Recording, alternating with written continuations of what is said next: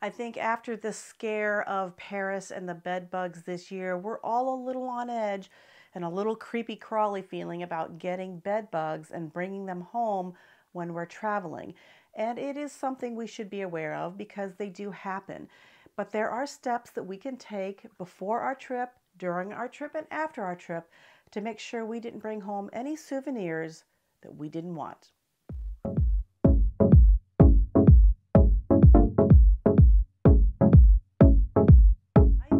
Theory of Simple. Thank you for coming to my channel today. If you're new here, my videos are all about home, car, plane, or train. I'll have you prepared for just about anything. And today, I'm going to have you prepared to not bring bed bugs back with you from your travel adventure. The very first step in this is to make sure that your hotel or accommodation isn't on the bed bug registry.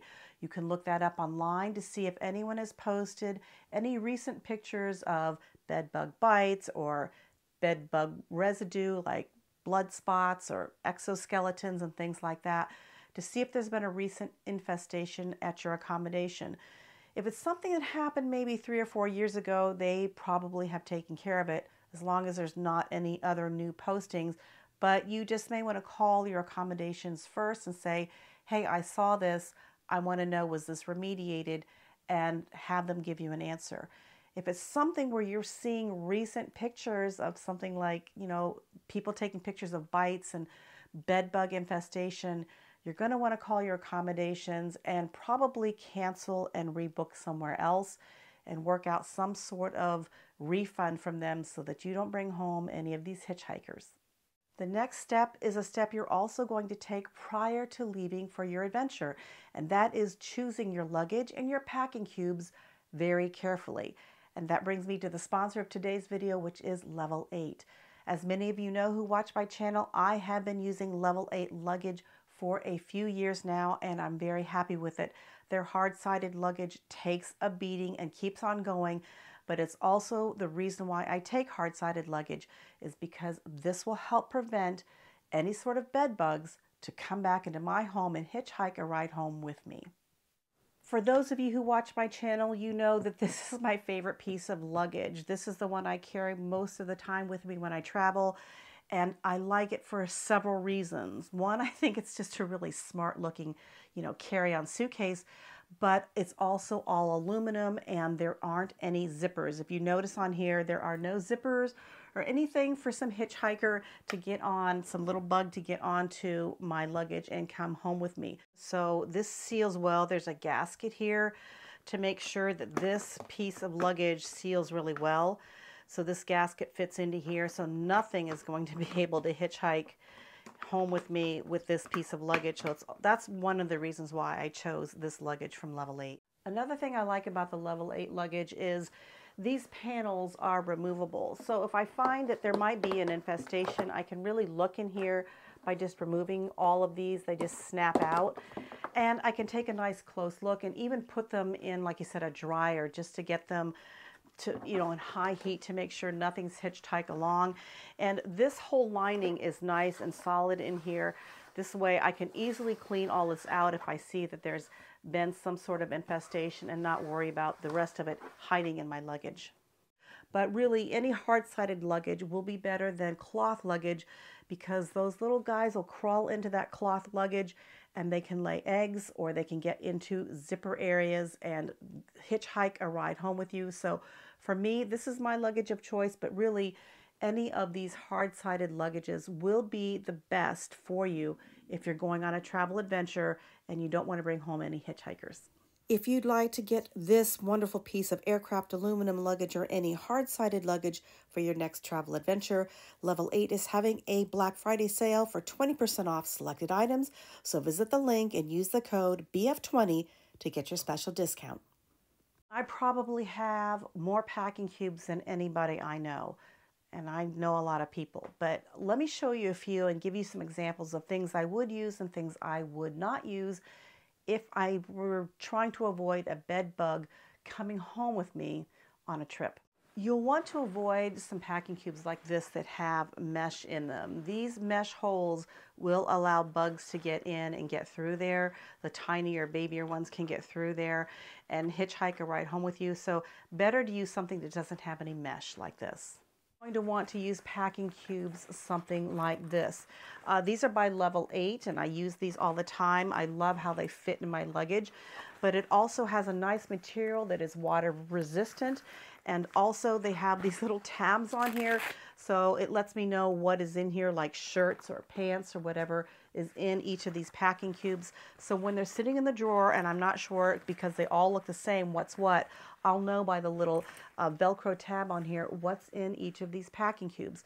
So you want to be able to do is get your clothes inside of these packing cubes and then keep this zipped shut. Once you get to your hotel room and you lay all of your clothes out inside of that drawer, keep this zipped shut, and that way bed bugs aren't going to crawl into that and get into your clothes and hitchhike a ride home. For those of you who like compression cubes when you travel, this is a great set that I use sometimes, and this is by Tripped. These are great because they are water resistant, almost waterproof material, and of course they're compression, so you can expand them and make them larger and compress them down. But this is another great way. Once you get to your hotel room, you can uncompress the bag so that it's not smashing your clothes the whole time, and then just leave this in the hotel drawer or something like that, and then open it up, get what you need, and then zip that back up. These are great. They have a couple of different sizes, and they also come with this dry bag. Now, this is great because if you happen to get a bed bug, or you notice that there's a bed bug in your room and you've decided to leave, and you don't know if they're in your clothes anywhere else, you're going to want to put anything that you've worn, let's say pajamas, slippers, things that might have been in bed with you or laying on the floor, in this bag, and you're going to want to seal this bag all up. And that way, this will keep this from getting over the rest of your clothing when you're trying to travel home. Or if you can, take everything here, get to a laundromat, put everything in there and dry it on high heat. And sometimes hotels or these efficiencies or Airbnbs will have a washer dryer there. Just throw everything in the washer and dryer, put it on high hot wash, high hot heat, get it cleaned, including your packing cubes in at that point. So if you have that option before you leave, make sure you throw all of these things in and get them washed so that at least you're coming home with things that are clean as possible so you don't get any hitchhikers. Even when I'm bringing my slippers, I will use a bag like this from Tripped. What I like about it is I can put my slippers in here, and that way, I always like that my slippers are, are in something that's nice and solid like this, so that if there's any dirt or anything, it just doesn't get all over everything in my luggage. But this is another way that if you had some slippers and there could be bed bugs, this will keep it out of the rest of your luggage.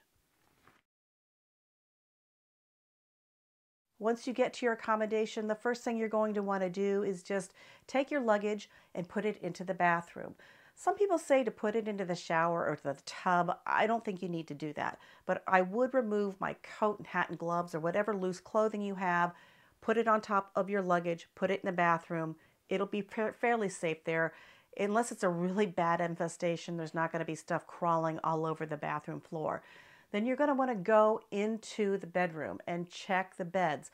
Lift up those corners of the sheets and pads or whatever's on there and check. Look at the mattress and look at the box spring.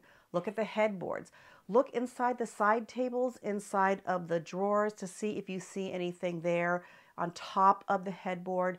And then go over, and if there's a dresser or drawers, open those up and look into those as well. You're also going to want to make sure that there's a luggage carrier or some sort of solid surface that you can lay out your luggage so that it's not on the bed or anything like that, because bed bugs tend to hang around beds where there's warmth of human bodies and food for them to eat, but they will travel if it's a bad infestation into other parts of the rooms, including baseboards and light sockets. So you might want to take a look at those as well, especially those lights that are on the table next to the bed. Just check and look in there to see if there's an infestation or some sort of crustiness of exoskeletons there. That's a sign that there could be bed bugs, or there at least may have been bed bugs at one point. If you do see signs of bed bugs immediately call the manager and tell them that you want a refund, that you would not be staying at that hotel. They should be able to offer you a refund because obviously you're not going to stay at a place where there's bed bugs, and you'll have to work that out with them.